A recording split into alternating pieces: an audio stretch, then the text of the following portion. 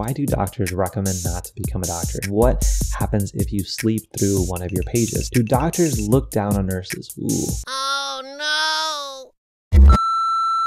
Alright guys, in today's video, we are going to do some rapid fire questions on what it's like to become a doctor. I basically found some of the most commonly asked questions through Google, Reddit, Quora, YouTube, and I'm just going to be answering them really quickly. And these are questions that have been asked for people in med school, in medicine, and also not out of it. So I hope you guys enjoy. And also after watching this video, make sure you go ahead and drop your own comments so we can just make this a series. Q&As are kind of fun. Let's do it. But really quickly, for new, my name is Lakshan, and this is the TheMDJourney, a channel completely dedicated to helping students doing well on their journey to becoming a doctor and whatever else that they may want to pursue. So if you're new here, consider subscribing and liking the video. But let's get into question number one. Now I'm gonna challenge myself to do a rapid fire because sometimes I just end up in a little soliloquy talking about absolutely nothing.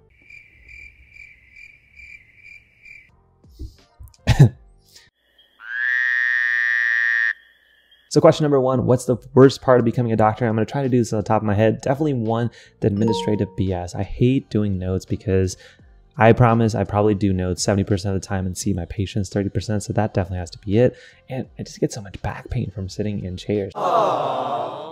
If they made standing desks or like beanbag chairs or like somebody to just give me a massage halfway through, that'd be amazing. But unfortunately, that doesn't happen. So I would definitely say all the clerical work, paperwork that you have to do as a physician to get the patients in and out of the door, take care of them, and definitely getting them home. So question number two, do doctors visit other doctors? Now, this is a really good question because you'll probably hear this, that doctors are by far the worst patients. And my wife, if you had to ask her, will probably tell you 101% that is absolutely true. And there's a few reasons why it's true. One, sometimes we just feel, or at least think we know what's going on. So if I have back pain, I think it's like a muscle thing. I don't need to go see a physician because I am one.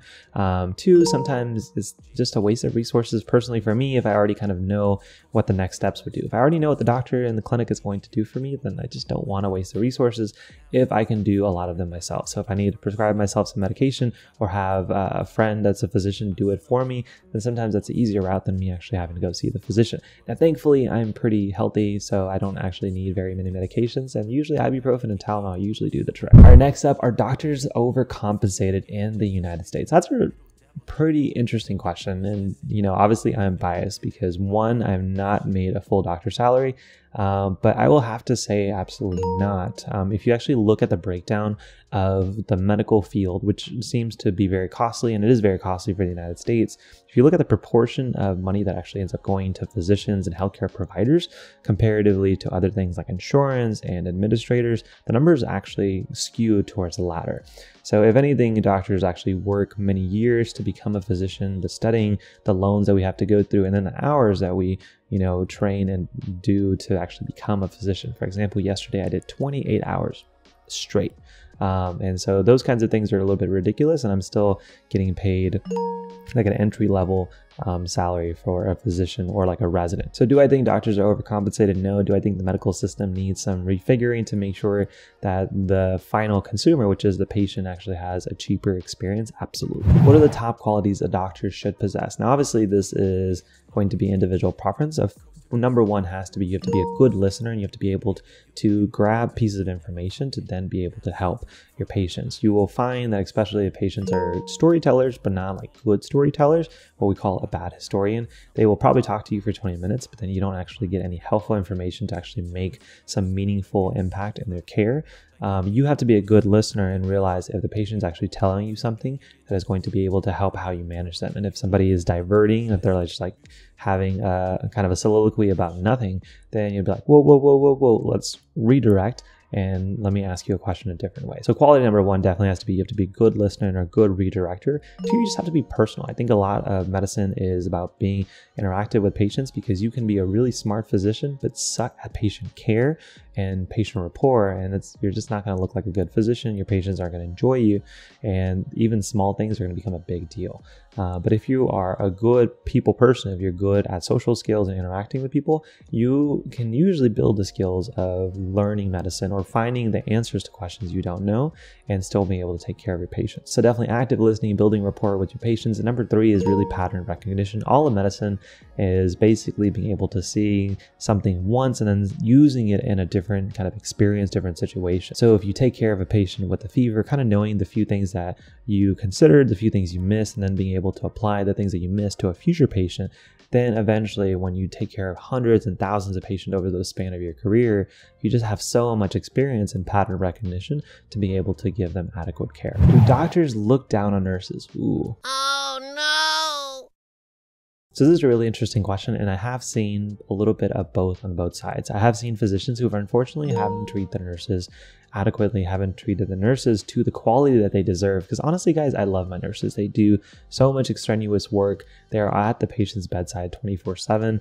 And honestly, sometimes they know more about the patient than I do. Actually, well, almost always do they know more about the patient than I do. And they're such an essential role and key player in the care of that patient. So for any time that I see, either myself kind of not interact with a nurse in a proper way, or if I see any of my peers, I just don't feel good. And I feel like you have to have that camaraderie with your nurses, your physical therapists, your occupational therapists, and anyone who's involved in the patient care. Because as a physician, while you may be the leader in the care of that patient, there are so many other people who are essential to make sure that one, you have good communication with them, and two, they're going to be essential of communicating back whatever's going on with that patient. So do doctors look down on nurses? Personally, I don't, because there are things that the nurses do that I just absolutely suck at. If you try to have me put an IV versus a nurse wins 100% of the time. If you have the nurses kind of recommend different things to make the patient more comfortable, especially being a resident right now, the nurses win 100% of the time. So the training that a nurse gets, the experience that they have, sometimes I rely on them a lot, and they've saved my butt so many times. So I'm super grateful for them. But have I had experiences where I've seen colleagues or other physicians kind of look down upon nurses or speak down upon them? Absolutely. And I don't think that should happen. But sometimes I find that in the heat of taking care of a patient, the physician will sometimes forget about the feelings of the people in between that. And obviously that's not the right thing to do. Do doctors regret becoming doctors? Now, this question is really going to be dependent on what your ultimate reason of becoming a physician is. Obviously, if you're going to go for financial reasons, you're going to be depressed. You're going to hate the job because you're going to forget the money that you make as a physician pretty quickly, just because you're going to be spending so many hours. And if you're not interested in medicine or in science or taking care of people, it's not going to be worth it, regardless of how many hundreds of thousands of dollars you make. Or if you go into the field because you want that social stature for people to respect you, or because family has pressured you to go into medicine, all of those are inappropriate reasons. And those are the people who I find who regret becoming a physician, because they've gone through so many years. Every year you go through it is going to be a little bit harder to change paths. So obviously, if you go into med school, it's hard to drop out because of all the loans. If you get into residency, then it becomes even harder to say, no thanks, I don't want to become a physician, because you've gone through med school, you paid the loan. And the further you get into your medical journey, like residency and becoming attending, it's even harder to step away. But on the flip side, if you go into medicine to take care of people, to scratch your own itch of curiosity, making a change, doing research, whatever it may be, I personally love the interactions that I have with people that are sick, and then being able to see the difference it makes in both their lives when they go home, as well as their lives of everyone who's dependent on them. Those are like my biggest reasons of going into medicine. Those things always kind of have echoed through all my experiences. And so do I regret being a physician at this point? No. And all the hard work I've done to this point is absolutely worth it. So the next question is, what is it like being a doctor? Now, this is obviously a very broad umbrella question, but I'll give you a little bit of both my schedule as well as kind of what I do on a day-to-day. Now, it depends on if I'm working in a clinic or if I'm working in the hospital, but a lot of my rotations right now as a resident is in the hospital. So a lot of days I'll be going into the hospital around 5:30 to 7 o'clock, and I'll be finishing anywhere from 3 to 5. But there are days where I stay overnight and I am admitting patients for my own team, and I get to leave the next day at 11. So those are like 28-hour shifts. And then throughout the day, I'm doing a variety of tasks. So in the early parts of the day, I'm usually seeing old patients. I'm seeing what their vitals look like if I left for the day. I'm looking what their labs and their blood work has been like. I'm looking at what their imaging is doing. And then what I do throughout the day really varies. So at the start of the day, I really look at my old patients and look at their lab work, look at their vitals, make sure everything that we did from the day before is actually helping them and making sure that they're not going in the wrong direction. And in the early parts of the day before noon, I'm just making changes with my supervising attendings. And the rest of the morning before noon, we're making sure that I'm seeing all the patients with my supervising attendings and the rest of my team members.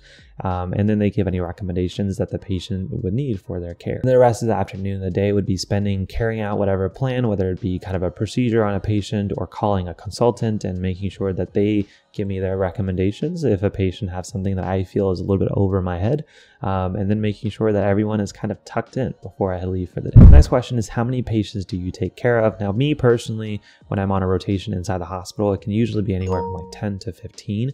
The earlier you start in residency, you typically take care of less people. So last year I would take care of about 8 people at a time, and then I would have another person who's also a first-year resident, so we would together take care of 8 people, and then I would have a supervising resident assistant, which is now my role now, would oversee all of the patients both of us took care of. And so now it's very common for me to oversee a team of like 12 patients, admit new patients, discharge them, and kind of know what's going on with all of them. And then when I'm working in clinic with my own personal primary care patients, I usually see about 4 to 5 in the morning and 4 to 5 in the afternoon. So next question is pretty interesting because I always worried about this before starting residency. And the question is, what happens if you sleep through one of your pages? Now, thankfully, this hasn't happened to me, but sometimes you do run in situations where you get 3 to 4 pages at once and you're flipping through them and you may miss one, or you're looking at a page, you notice it, you acknowledge it, but then you're going through something that's more emergent. Maybe a patient is crashing or not doing so well. And so you tell yourself, I'm going to call this page back as soon as I'm done with this, but sometimes you forget. But usually what happens is if you do forget to call that page back, or if you do sleep through a page, they'll usually just page you again. And pagers have a tendency of being very loud. I try to keep mine on vibrate because I can usually do a good job feeling that vibration, but other people will turn it up to the max volume and it's super, super annoying. So we'll end this episode with 2 more questions, and the next one is going to be, why do doctors recommend not to become a doctor? Now, this is a really good question, and it kind of reminds me of when you ask a player who played football if they would let their kids also play football. And a lot of times you find that people will say no because they've gone through the brutality of football. And in a similar way, you have a doctor who will say, you know, I don't know if I would actually tell all my kids to pursue medicine. And here's the caveat. The thing is that usually people who go through medicine go through the track kind of continuously. They go through college, they go through med school, they go through residency. So every phase is hard, every phase is long, and we really don't know different. But the delayed gratification, a lot of times there's a little bit of regret when we realize that the job isn't completely the way we hoped it would be. You know, if you work 12 years for a career, you would hope that it was everything you wanted and more. But sometimes when you go through things like writing notes and administrative tasks, they usually kind of can get in your way of enjoying the job. So when you take the years of training it took for you to becoming a physician to the not so ideal kind of job compared to what you wished it was, sometimes people will say, you know, maybe I would have done something else, and that's completely reasonable. Now, personally, I'm at the latter end of my training and only 2 years away until I'm a full-fledged physician without any supervision. But if I had to ask myself, would I do it again? It is tricky to say, yeah, I would, but that's also because I'm thinking about all the years of training I'd have to do again. But I really enjoy the job. So probably, yeah, I would recommend doing it. But the physicians who probably wouldn't recommend doing it again probably have a huge discrepancy of what they wish their career looked like to what it probably looks like today. And the last question for the episode, what did you dread the most during med school?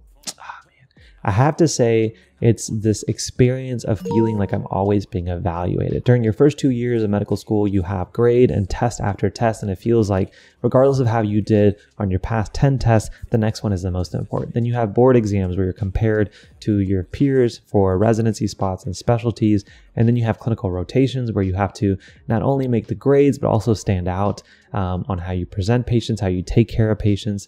And a lot of those make sense because you obviously have to be able to compare what a good student and a good future doctor will look like.